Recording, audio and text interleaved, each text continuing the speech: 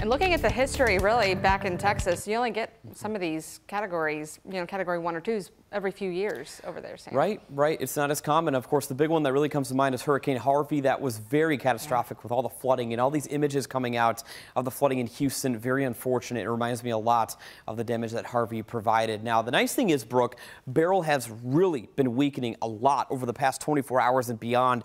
It's now a tropical depression, and it's a slow churning storm across northern Arkansas. Now, it is actually going to be quickly jetting its way to the north and east, eventually getting over St. Louis and Indianapolis later on tonight, but we remain on the warmer sector of this whole system, so we're going to be continuing to see highlighted risk for some tornadoes and damaging wind locally in Kentucky, and a level 3 out of a 5 of scale of severe weather throughout the afternoon and early evening. Let's get started.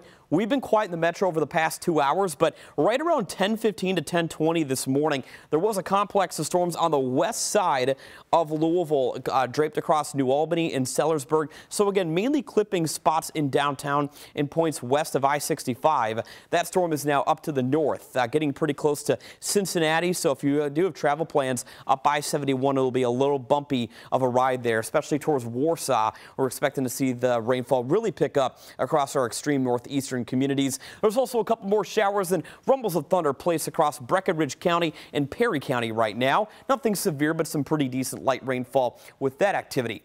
Here's actually the risk of severe weather. Levels 3 and 5 out of a, or levels 2 and 3 out of a scale of 5 for severe weather. We're going to be watching some areas where there could be some tornado warnings posted. There's also going to be some reports of damage looking possible and some localized flooding. In fact, the flooding and the heightened risk of severe weather is most likely across our northwestern spots.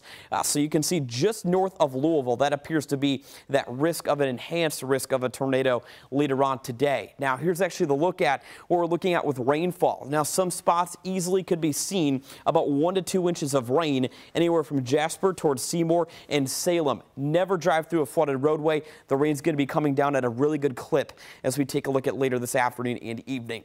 So again, a little bit closer on Futurecast, the storms will be popping up on our radar closer to about 3 to 5 p.m.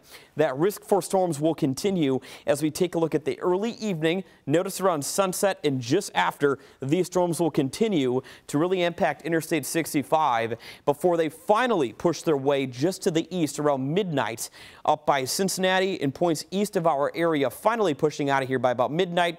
And we're going to be giving way to a rather quiet overnight. A couple of clouds will be passing through, but after midnight, it's going to get real just quiet outside in general. Temperatures this afternoon are only going to, or tomorrow afternoon, will only be in the lower 80s as we expect a much drier trend to be sticking with us. But a current look at our temperatures real quick, along with the chance for storms. 70s to the north, we have 80s in full force down to the south and east. You can see the warmer side of Beryl giving way to that potential for severe weather later on. There's actually a look about a 15-degree temperature difference from St. Louis all the way towards Nashville so far as we speak. There's your patio forecast, though. Rounds of sunshine kicking into our forecast Thursday and right on into the weekend. In fact, we're going to be back with the dog days of summer right after we deal with Beryl's remnants throughout the course of the day today. Brooke, back to you.